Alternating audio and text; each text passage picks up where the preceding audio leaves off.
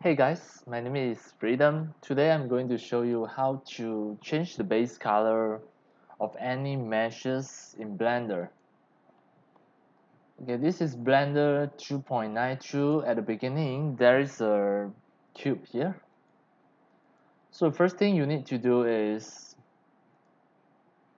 turn this on, click here. So that now you can see all the base color in this cube. If you want to change the base color, you have to select the mesh and click UV editing. Next, click here, the base color, you can change the color. Make sure you click here to activate it. Now you can change the mesh color.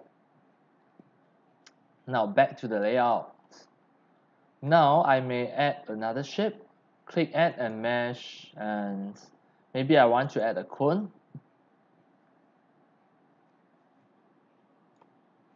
And I just move it out.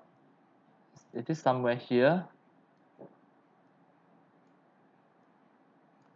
Alright. So for this cone, if I want to change the base color, I also click it. And now the cone is selected, so I just need to click UV editing, click here. You don't have any of the base color yet, you click plus new, and the base color is here. You can change the base color. And now you can back to the layout. For any meshes, you also can do it the same way. Let's say now if I click add, and maybe I want to add a UV sphere.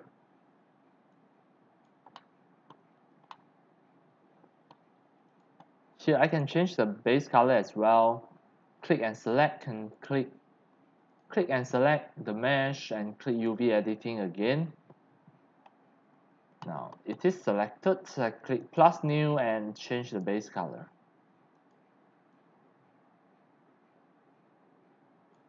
Alright, now back to the layout. You can see all of the base color already changed. That's all for today about how to create meshes and change the base color in modeling. If you want to export it as FBX, you just need to click File, Export as FBX file. For as demo, I will just export on my desktop. The name I remain it as shape02. Click the path mode. You have to click copy and make sure you turn this on and export. It is somewhere here. It is on my desktop, the shape02. Now you can see this is a 3D mesh that you can import into any of the 3D software for your 3D animation and game developing purpose.